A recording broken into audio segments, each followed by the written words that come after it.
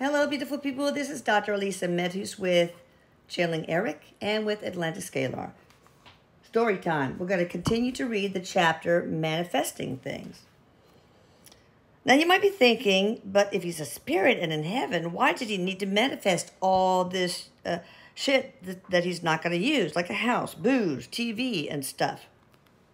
The only answer I have for that is this. It made me happy to have created a living space like the one I did, right down to the little inconsequential stuff that, I'd never really use as a spirit.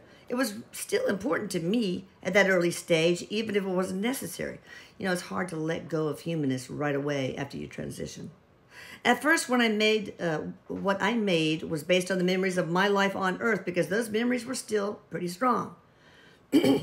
I remembered my home, what I ate, what I wore, and what my house and my surroundings were like. So I created all of these for myself and more. What's weird is that the minute I didn't need what I created, it stopped existing. And so after I got over my transition period and started really letting go of my earthly possessions, all these things just disappeared. I can manifest it back into existence, and sometimes I do, but it's not something I really need anymore. Nowadays, I don't need all those things that I had as a human, so I've mostly let go of the concept of having a home and possessions. I see now that there's no benefit to having all that shit here. Sure, I can conjure up a motorcycle if I want to kick ass on some imaginary track of my own creation. He loved that. But I don't need those wheels to feel connected to my earthly life as Eric. Now that I see heaven as my new reality rather than a material one, I don't live in my heaven house anymore. I still have a home base, though. It's the home I grew up in on Earth, where my family still lives. It's so full of happy memories and love so I find solace that I need when I'm there. Solace, I think you say.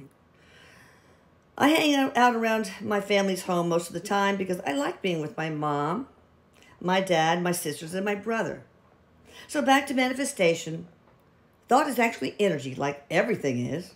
But it's easier for spirits to manipulate thought energy than it is for humans. But like I said before, this shit isn't easy by any means. It's not like I cross my arms and blink something into existence, like that genie chick on the TV series I Dream of Jeannie. Still, it took a lot of practice for me to get really good at it, because it takes so much fucking energy to focus my thoughts on what I want to make. First, I practice in situations where the bonds are really strong, like the one I have with my mom and with things and places I feel a strong connection to. For instance, I have a strong connection with the house I grew up in, and that bond helped me align my energy with it so that my first home could come into existence. I guess that's the like attracts like thing. Here's another way to think of it. Picture this. Picture the dust bunnies under your bed. First, they're just little specks of dust, but over time, those dust particles pull together to make a dust bunny. Well, I have an infinite amount of energy, lots of dust, to use, so I can make anything I want. And my thought energy sends out tendrils to find similar energy to connect to. Then I pull all that energy together to create another energetic shape. You can compare it to building a sandcastle on the beach. You have all that sand available to you to mush together into a shape. Then when you're done with it, you can unmush it so that it goes back to the rest of the sand.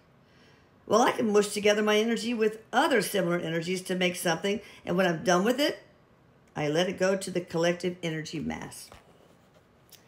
These days, if I create a beautiful park and a bunch of other spirits end up really liking it, using it, and thinking about it a lot, it stays put energetically. I've learned that the more spirits focus on something, the more stable things become in our world. Sometimes I work with other spirits to create something we all want. It's easier to manifest stuff along with other spirits because our energies can work together. For instance, once a bunch of us made a snow slope so we could all go snowboarding together. At first, when I tried to make stuff using the energy of something I didn't have a connection to was fucking hard. When I don't have a strong bond with whatever I'm trying to work my energy magic with, I have to create an awareness of that connection. It's not as easy as thinking, I want a 100-pound bar of gold. I do. And the bar appears. I don't give a shit about gold. Again, I do. I don't have a connection to it. I do. So I had to focus and practice to create that connection. But the more I practice, the better I become at building that bond. In the case of the gold bar, once I focused that connection into existence, I could meld my energy with its energy to make it. I call that entanglement. It's kind of a physics thing. It's called the spooky dance at a distance, the entanglement theory that Einstein talked about. Because when electrons and other particles sort of get together and do a dance, they don't really dance like the waltz though, but you get my point, and then move apart, they still do that dance no matter what the distance is between them. Everything here can be explained with what people understand as physics on Earth. But there are different rules of physics in different dimensions and different universes.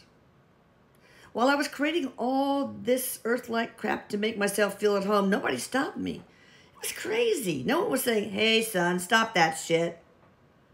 You don't need it.